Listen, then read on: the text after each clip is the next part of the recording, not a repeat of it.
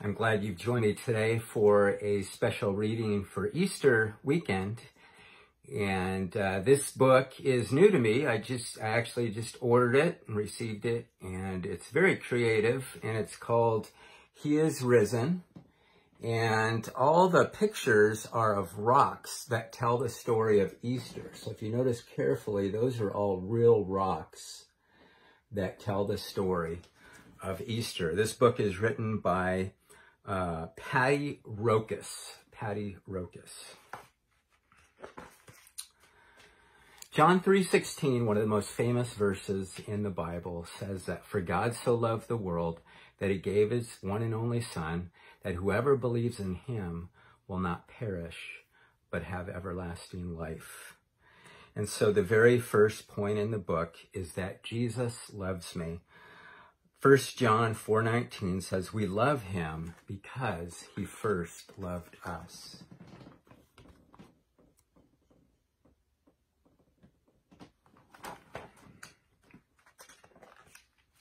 Jesus came to earth to bring us healing and joy and to lead us back home to God. In John 16:33, Jesus said this, these things I have spoken to you, that in me you may have peace. In the world you will have tribulation, but be of good cheer, I have overcome the world.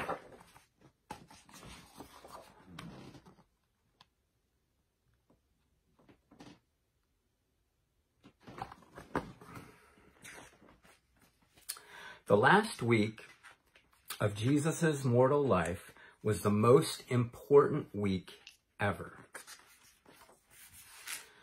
Luke 19:38 said, blessed is the King who comes in the name of the Lord, peace in heaven and glory in the highest.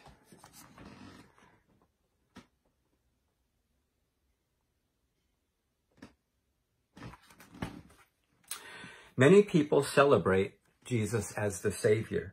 Luke 19:37 says, the whole multitude of disciples began to rejoice and praise God with a loud voice for all the mighty works they had seen.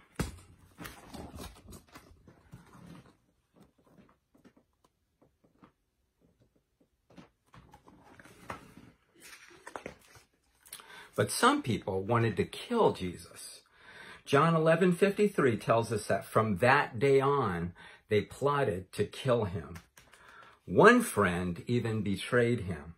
Mark 14:18, Jesus said, assuredly I say to you, one of you will betray me.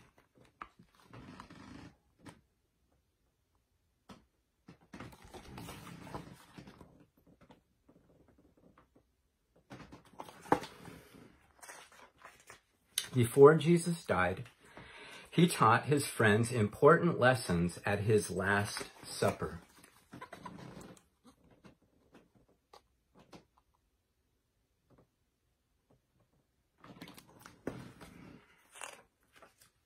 Love and serve one another.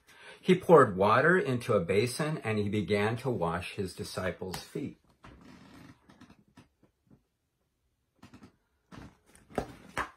Eat and drink in remembrance of me. Jesus said, this is my body which is given for you. The cup is the new covenant of my blood, which is shed for you.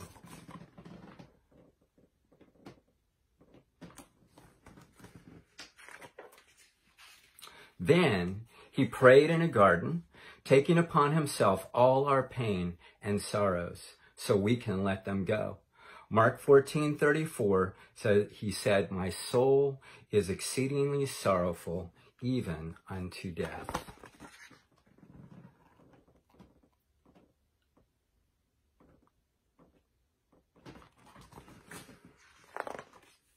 Jesus willingly gave his life on the cross. He paid the price for our sins to rescue us and bring us home. In Isaiah 53:4-5, which was a prophecy written about Jesus hundreds of years before he was born, it says, he has borne our griefs and carried our sorrows. He was wounded for our transgressions, and by his stripes, his wounds, we are healed.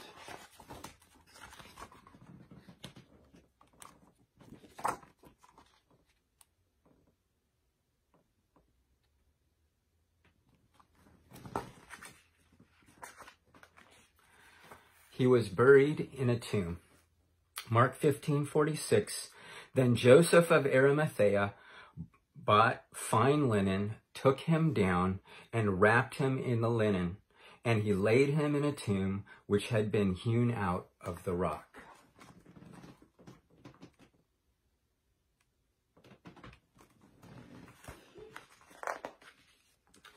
After 3 days, Jesus came back to life. We will all live again because Jesus conquered death. John 11:25, Jesus said this, I am the resurrection and the life. He who believes in me, even though he dies, yet will he live again.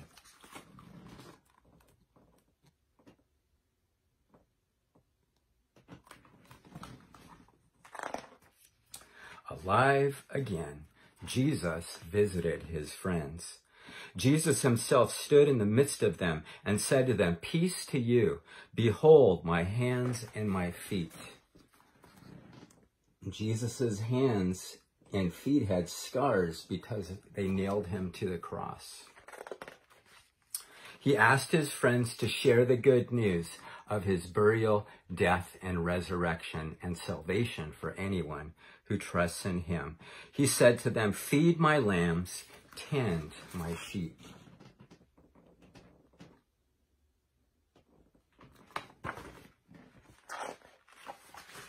Jesus went to heaven. Why do you stand gazing up into heaven? This same Jesus who was taken up from you into heaven will so come in the like manner that he ascended. Acts 1:11.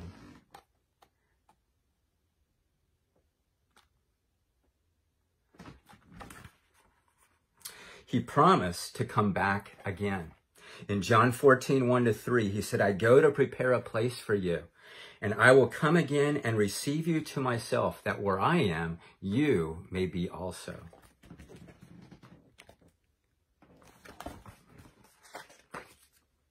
Jesus did it all for you and for me. In Matthew 28:20, he says, I am with you always.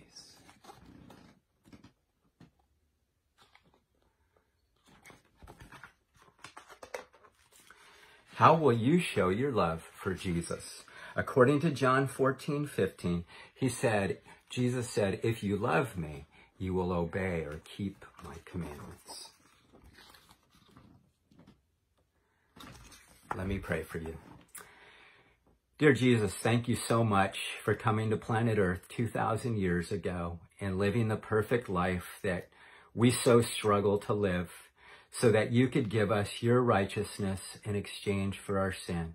That when we repent of our sin and trust in you for our salvation, that you say that anyone who comes to me, you will not cast away. Thank you that 2,000 years ago, you lived that perfect life. You went to the cross and died on the cross for our sins, and you rose again, and that you're coming again.